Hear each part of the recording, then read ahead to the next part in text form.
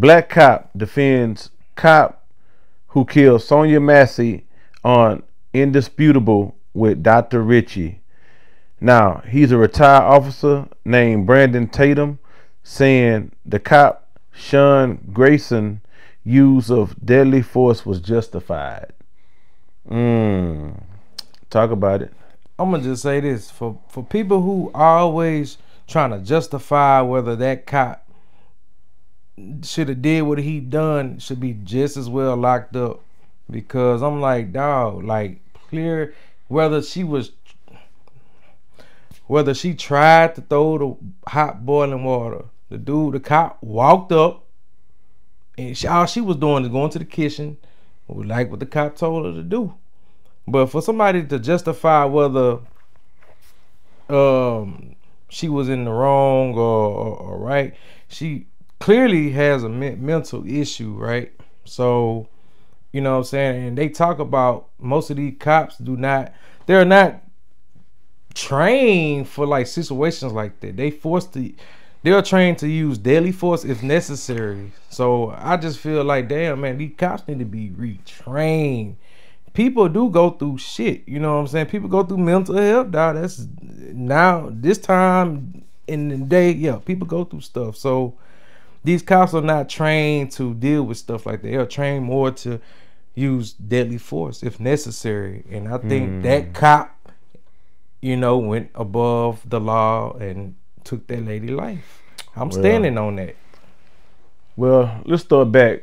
Let's take it back. He had a DUI, right, in the past. This man had 2 convictions for DUI, and he was a member of law enforcement? My Lord. What an embarrassment.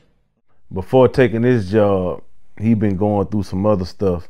Now, when he knocked at the door and the door was open, he asked her, "Are you okay? Are you all right?"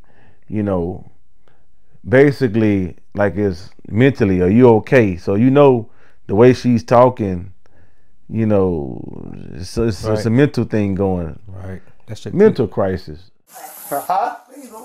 Away from your hot steaming water. Away from my hot steaming water? In the name of Jesus. I rebuke you in the name of Jesus. It's like a setup.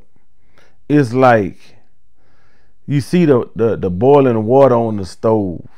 Again, like I said on the last show, instead of you or telling your partner to go turn the stove off, you gonna tell her to do it. That's basically like putting the weapon in her hand, like setting her up for failure. You see what I'm saying?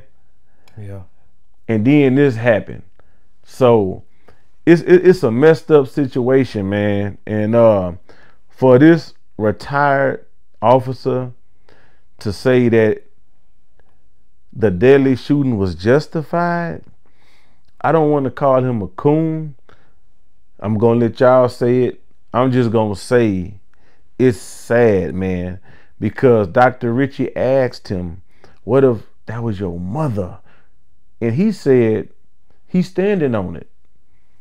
Yeah, by law, the police officer was justified. Y'all go ahead, call him a coon, but you know, it's just a sad situation. Maybe he's sticking the code with his fellow officers, but wait until they turn on him. Good thing he's retired, because I could just imagine what type of guy he were. Oh man, the black police officer's the worst. Yeah, I believe that too. Oh my goodness. Yeah, that guy there, man. I'm very just. It don't make no sense, man. I'm disappointed, man. Yeah, Sonya Massey going through a mental health crisis, and she was terrified of the police, man. And you know, she said, "Please don't hurt me." Remember that? Yeah. And then later on, she said, "I'm sorry." You know, little words, and you know, "I rebuke you," and "Oh Jesus," and "God," and this and that. Come on, man. And what y'all doing in her house anyway? Both of y'all. Yeah. Come on, like. She really didn't have to let him in, because it was just like, "Hey, I heard something." They didn't have to go. They ain't had no warrant, so they didn't have to. Man, they got it. So it's just one of them things, man. Just take that one cop that make all of them look bad. Yeah. And I'm not saying all cops are bad. I'm just saying that's the reason why people don't like cops. Yeah.